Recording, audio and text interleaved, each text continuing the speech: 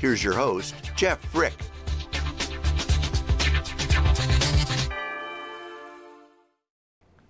Hi, Jeff Frick here with theCUBE. We are on the ground in Seattle, Washington for really a great tech week here. We wanted to bring theCUBE up, get a feel for what's going on. LinuxCon, DockerCon, OpenStack Seattle. Seemed like everything that was going on this week in tech was going on in Seattle. And we wanted to take advantage of the opportunity to come out and see Blue Box, Jesse Proudman, visit right in ground central of what's going on in Seattle. So thanks for having us out. Our pleasure to have you. So absolutely. So it's pretty interesting because this is kind of where cloud started. Arguably, kind of AWS really popularized the idea of cloud computing as an outsourced provider to enterprises through kind of the adoption of Shadow IT. We've got Microsoft Azure here. Satya is rebuilding Microsoft around cloud and Office 365. So this is really kind of cloud central. And then here you guys are, a successful startup recently acquired by IBM. Congratulations. So is Seattle ground central for cloud? Yeah, absolutely. Seattle has been and will continue to be cloud city. You've got every company that's doing anything in the infrastructure space and really the SaaS space has a presence here.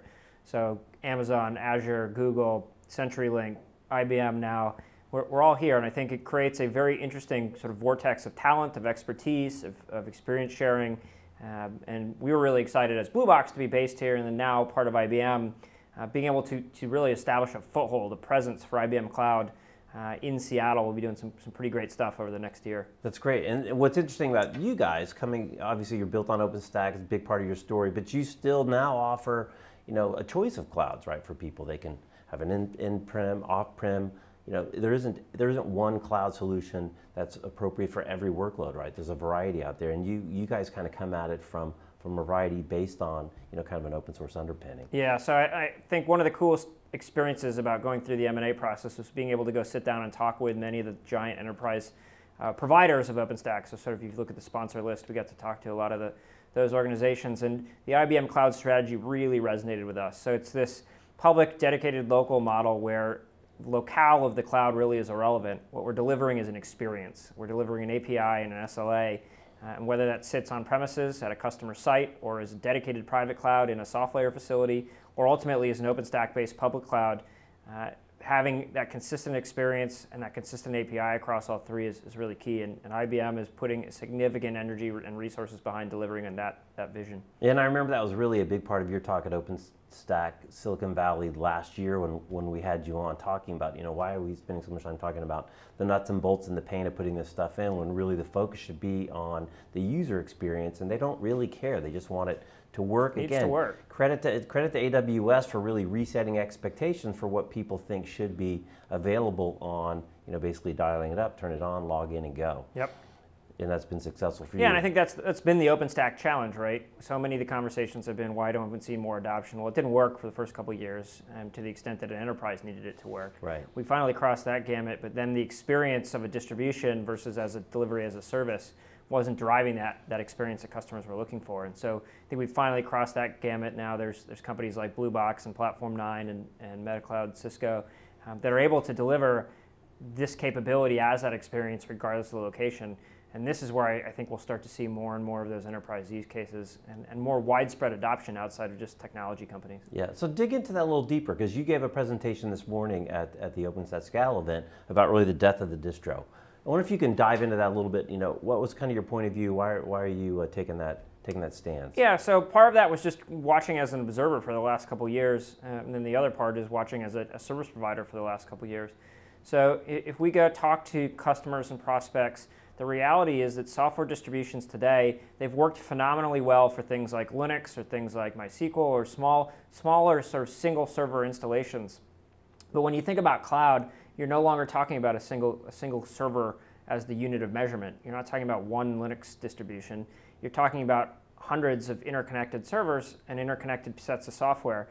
And so being able to ship OpenStack as a software distribution, yes, that works. You can get everything up and running easily. We got a cool demo from Canonical this morning with them doing that. But the reality is that things go wrong. The operations burden of OpenStack, the operations burden of a distributed system, that falls on the shoulder of the software distribution user, and that's the big challenge. And whereas with Linux or with a database, when you have sort of one system go down, you have an isolated area of failure. when you're using a cloud for your production applications and that cloud goes down, you've lost everything. So we call it the blast radius, right? The blast radius has gone up dramatically. And so working with a service provider who has a network effect of hundreds or thousands of installations, who can learn from each one of those installations, and you can push those changes out and updates and upgrades and learnings back out into that network of installations, that's the way customers will be successful using OpenStack, not as raw software. Right, right. So let's shift gears a little bit and talk about, you get Liquidity Event, now part of IBM, but you guys have a real distinctive culture, really driven a lot by you. You're the face of the company, you're out there a lot, you have a great sense of humor and really kind of represent well. Now you're part of IBM, right? So it's goodness, you've got resources that you never had before in terms of sales, distribution, smart people, distinguished engineers, et cetera. But you're also now part of a bigger family, 400,000 people, now 400,060. How's that changing the culture? How are you kind of managing that, as well as taking advantage now of the increased distribution and resources that you can bring to bear? Yeah, it's a great question. I think it's one that hits any startup that goes through an acquisition into a larger company. We certainly watched MetaCloud go through that experience almost a year ago now, right. and good friends with a number of folks over there. So it certainly had a lot of learning that we were able to do from that team. I think at the end of the day, IBM, when they came to us, they said, look, there's a lot of things you guys are doing very, very well, and there's a lot of things we think that we can bring to the table. And so our job collectively is how do we capture the benefit of both organizations and make sure that the sum is better than the parts. And so culture was a big part of what they thought we did right. And what we were able to build with 65 people was pretty phenomenal. But matching that up, as you mentioned, with the brand, with the distribution, with the sales force, and with the technical expertise, that's really critical. IBM has a really unique position of understanding enterprise requirements. They know what these buyers want. They know what the buyers need, and they have those long, deep-seated relationships. And so bringing that together with technology innovation, a much faster development cycle, an offering that gets customers in at the ground floor and from a price point perspective and grows with them as the customer grows, we're able to blend all of those things together into one really compelling offering. And that's what we're most excited about. I think we are uniquely positioned in terms of OpenStack acquisitions that have happened in the last 18 months to really leverage that acquirer to do so much more as a combined entity versus kind of just being folded in and disappearing. Yeah, yeah. I'm not worried about you being folded and disappearing. That's not your style. But I don't want to shift gears because it's a cultural thing. But anyone who pays attention to you sees it. It shouldn't be hard to see. And that's race cars and cars. You're a race car fan. Yeah. What is that all about in terms of, and what lessons do you take from obviously that outside of work and that experience into work? Why is that important to you, and how do you leverage it? Yeah, it's a great question. So I've been a huge car fanatic for years, since I was in high school, and have always had that racing hobby. I think as an entrepreneur, so much of your personal day and your personal identity is wrapped up in your business, and I found myself sort of stuck around the clock thinking about work and what we were going to do next and what technology we could build and how we were going to close that next deal. And you put yourself in a race car and you get it on the racetrack, and that goes away. It's this own unique sort of Zen experience where all you're thinking about is driving that car and sort of the mechanical connection to something physical.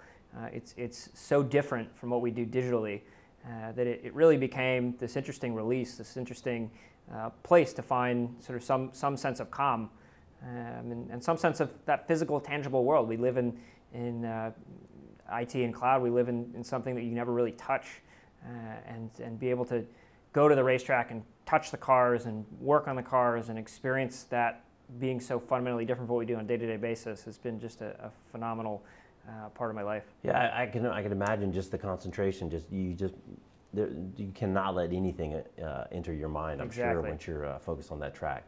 And another cultural thing, so we're happy to be here. You guys have signs and posters and trophies all over the place, which is very, very cool. But we also have we have the gong here. So what's the story here on the gong? Yeah, it's our gong. So we have a big culture around winning, and the sales team is critically important to us. And I think oftentimes in many organizations, the sales team sort of is off in the corner, and certainly they're closing deals, but it's often difficult for pieces of the organization to see and to feel the success of each individual team. So it's easy to share sort of a product release and all the features that were added, easy to share kind of what marketing has been doing because it's all public, but the sales team often misses out on that. And so we added the gong. Every time we close a deal, that gong gets rang.